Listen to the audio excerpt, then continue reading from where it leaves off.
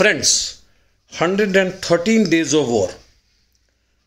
An Italian news channel, Sky, has admitted that it's very likely that Bucha civilians were executed by armed forces of Ukraine because they collaborated with the Russians. And later on, of course, the great mind of UK intelligence said that it is Russian army while withdrawing they murdered them.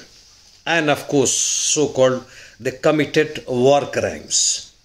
In the meantime, deep interdiction sorties, that is bombing and shelling, continues by the Russian military in Lviv, Nikolaev, Pokrovsk railway station, the Dnipropetrovsk, Lysychansk and Kharkov. Of course, the targets are mainly the Western and NATO supplied weapons, RT, MLRS, fuel stores, tanks, etc. Russian army is gaining in Donbass, where it is said to be failed in Kiev or even in Kharkiv temporarily. Basically because the logistic supply through railway, which is quite dense in Donbass industrial zone, and a great help to the Russian military. From in Severodonetsk, the fight for Azot continues, while the fight is moving towards Slavyansk, Kramatorsk and even Lysychansk, and in north for Kharkov. In northern part and northeast part, the heavy fight between the two armies continues, moving forward and backward.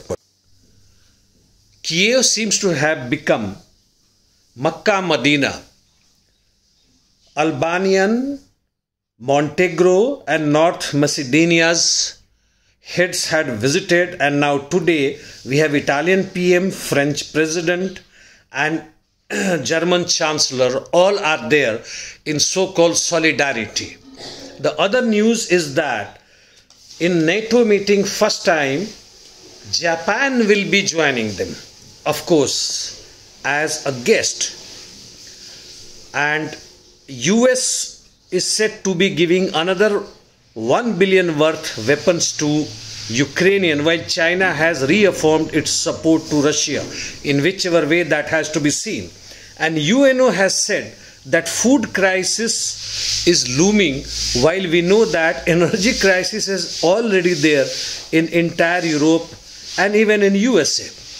For your information, UNESCO has said that 770 million people are illiterate worldwide.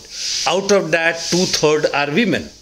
We also know more than 50 to 60% humanity is either hungry or starving or lack sufficient nutrient food.